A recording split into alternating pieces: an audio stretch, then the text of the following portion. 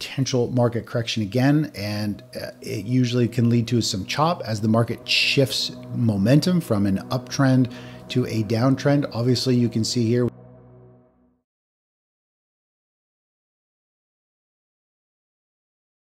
Hello everyone, traditional technical trader and investor Chris Vermeulen shares his latest market outlook with key chart levels and price action patterns. Subscribe now, hit that bell icon, and embark on an enriching journey toward financial success. Let's unlock the potential of these markets together and pave the way for a brighter financial future. Welcome aboard. Equities are set to open slightly lower. NASDAQ down about 0.6%. SP 500 down about 0.5%. Really just starting to pick up speed here a little bit on the 10-minute chart. Yesterday, when we look at the SPY just to see regular trading hours on the daily chart, you can see it was a huge gap to the upside. As we know, gaps generally get filled. So it had a gap and go, pushed right up into resistance, which is right into this previous high over here. It was also through this consolidation where it was more or less found a bit of support and then broke down. And so it is definitely overextended. Usually gaps happen right at the end of a move, just like over here, you get a move down. Even over here, there was a massive gap, a gap to the downside. It sold off, rebounded. Usually big gaps happen just near the end of some type of short-term trend.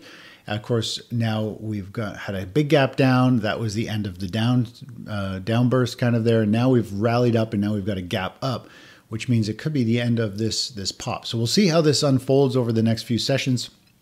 And the market might generate a pause or pull back a bit and take a bit of a breather if it is going to go higher or if it is going to start to reverse and sell down.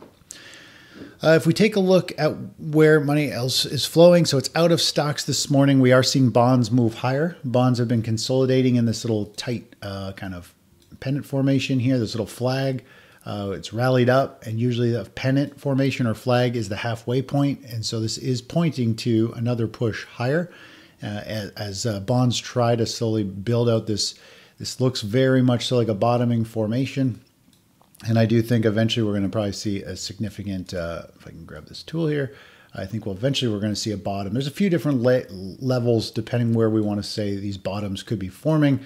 There's going to be all kinds of different significant points here in volatility to the downside. But overall, this is kind of going to be the first level of making somewhat of a significant higher high. Although we have seen it happen over here where it started to break above this level and then it rolled over and kind of died. This is more so the most important one. I think this is very significant levels through here, this high and over here. So to me, this is kind of more so the full rounding bottom formation if it was to start to break above here. Now it's a long ways up from where we are, but overall, it is building a small base here, and it looks like it's primed and ready to start to have another push, and it might actually turn into an uptrend here, as we talked about in the mentoring session. Talking about the mentoring session, let's just touch on the CGS strategy. Bonds have been out of favor for a long time, so when we get out of the stock market, we move to a different asset class. Like we've been moving either into the dollar or just BIL, whichever has a favorable market condition.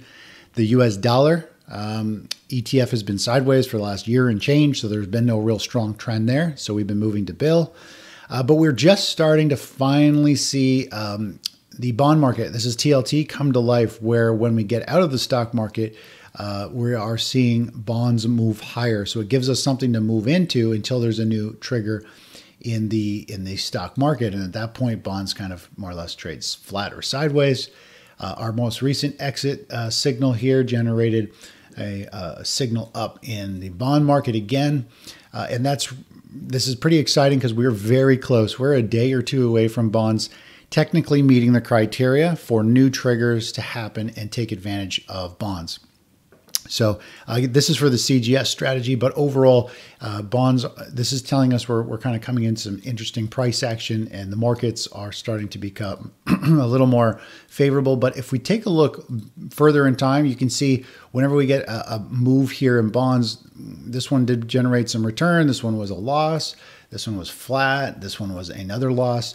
So bonds have been out of favor because they're in a downtrend. This is why you don't want to move to bonds when they're in a bear market phase. If you do get a gain, it's minimal, and in most cases they will be losing trades. But that is completely starting to shift now that we have the markets and trends starting to get back to a little bit more of the norm in terms of falling stocks. People move to bonds and bonds go up, and we're going to have rates being cut as the markets get weaker and the economy gets weaker, which favors higher bond pricing.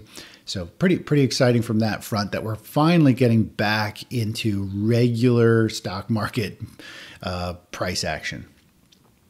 All right, so let's take a look at where else money's flowing. We do have gold pushing up here, threatening to hit new all-time highs again today. Again, it just keeps squeezing, and it looks like it's on the verge of popping and having a big expansion. Gold continues to be that defensive play, low volatility. People can park a bunch of money in it, not sweat bullets. It's not going to drop 10% in that week. So that's what we're seeing here, and it's stuck under resistance. At any point here, we could see a nice big pop and move higher.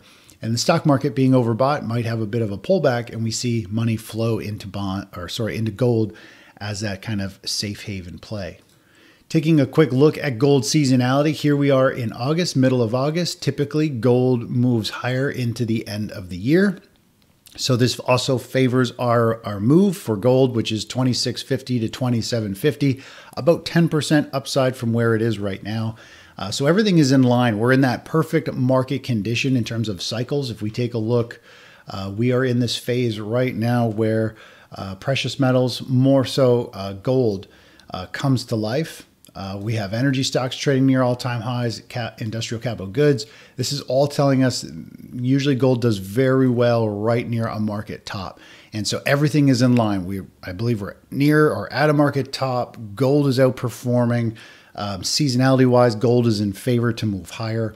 So that's why I keep harping on, if somebody wants to do something else, they can do gold as a very slow grind higher in this market. And it's kind of counter to what the markets are doing. We don't want to be in the stock market right now. We don't quite have a buy signal yet. Gold is that defensive play that can defy gravity during certain times in phases and stages and cycles of the market. And I believe we're kind of in that sweet window for the next month or two going forward. If we go and take a look over at oil, we do have oil down about 2.5% this morning, pulling back. It's just noisy and choppy, trading in a narrowing range. Nothing exciting there. In terms of the markets, we do have now half of the sectors, more than half, turning bullish. Less than half are in short-term uptrends. So longer-term momentums are starting to turn up, but most of them are still in a short-term downtrend. If we actually look at some of these top sectors, you can see here we are definitely still in this type of market condition where the market sells off, and then we go into this complacency move. Very stage 3. This is real estate. We look at regional banks. Same type of thing. The market more or less topped out, sold off. It's in this complacency phase. It does have a series of lower highs. Utilities kind of buck the trend a little bit in terms of price action. It's starting to move up and test some of these highs. Let's take a look at the telecom sector. Again, it has sold off and it's in that sideways phase. Let's take a look at ARK. It was a top performer yesterday. This is growth stocks. And again, it really kind of had that stage 3 topping phase over here. It's gone into the stage 4, like full on decline. Now it's in this big pause phase, which I do believe we're going to see eventually the ARK ETF down in the teens, like 16 or 18 somewhere, if we have this next market correction to the downside. This is nothing more than a big pause. I know a lot of people are seeing this as the bottom and a base, and they're accumulating, or they're still holding it from up here, but it could be cut in half again. And that puts people down like 85% or so from the highs, which is like a 500% return plus to try and get back. So that's the problem with holding on to losing positions. Once it gets so big, people just decide I'm not going to get rid of it. I'll just hold on to it. But sometimes taking a loss is a good thing. It gives you something to write against, your gains against, get you positioned somewhere to start making your money back sooner versus then just leave it as dead money for potentially many, many years. Other than that, we do have a bunch of new triggers on the markets. Retail had a big move yesterday, over 4%, which is huge. But just look at the retail space. This is very similar to what we've seen in the Russell 2000. Market kind of had a squeeze up and then it sells off. Again, it's in this complacency phase, this stage 3 top, which, again, if you don't know what I'm talking about, here is a stage 3 top. You have the market top and then it consolidates and eventually goes off a cliff into a reset. So that is kind of what most stocks in general are doing. They're obviously the major indexes that are tech heavy are leading, are holding up and don't have this pattern, but most stocks are really bearish and not doing very well. They've moved up over the last little bit. 4% move in retail space. Just look at this chart though. Everybody's talking about retail yesterday because of strong earnings. The grand scheme of things, I mean, we've seen these big pops over and over again. They get sold into. It's a news-driven pop. The market really is just sideways. The long-term chart trend is pointing to much, much lower pricing in due time. And of course, it's back to school. We're seeing record credit card debt coming up. We're seeing record credit card defaults. Yes, there's buying going on, but can people even pay this stuff back? Like, I mean, it's credit buying. It's not real wealth buying. That's the way I see it anyway. So all these things are still giving me that warning sign that this market is very close to a huge cliff and most sectors are going to go off and sell down another 30-40% from where they are. Anyway, we'll see how that unfolds. We are very close. Today, we could actually have a buy signal in the stock market. We are very close to the tide changing and kicking to an uptrend. We talked about this in the mentoring session, maybe for the SP 500, maybe for the QQQ, maybe both.